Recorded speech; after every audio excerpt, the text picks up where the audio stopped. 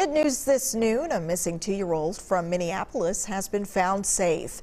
Nastia Muhammad was last seen just before 3 o'clock yesterday afternoon. Police say she was found with her 26-year-old sister, Amina Muhammad. Christiane Cordero is following the case. She joins us live in Minneapolis with the latest. Christiane, what can you tell us?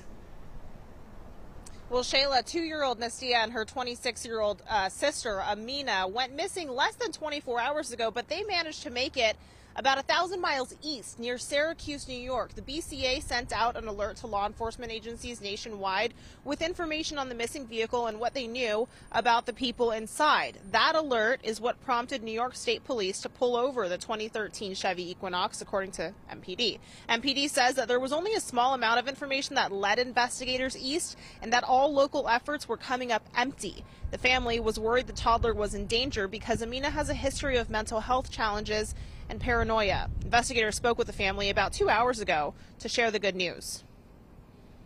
The 2-year-old is safe and sound and in protective custody, and our 26-year-old suspect is in police custody.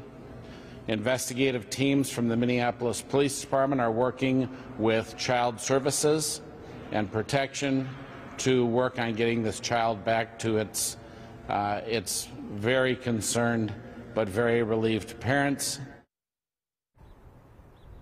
It's too early to know what charges will be filed against Amina, if any. The other question that law enforcement agencies are working on, agencies being New York and Minnesota together, is why. One person who presumably is a family member, according to MPD, says that they spoke with Amina and she expressed some interest early on, before this all happened, about attending a lecture at a college in Massachusetts. Of course, it's still unclear as to why she would want to bring her 2-year-old sister with her.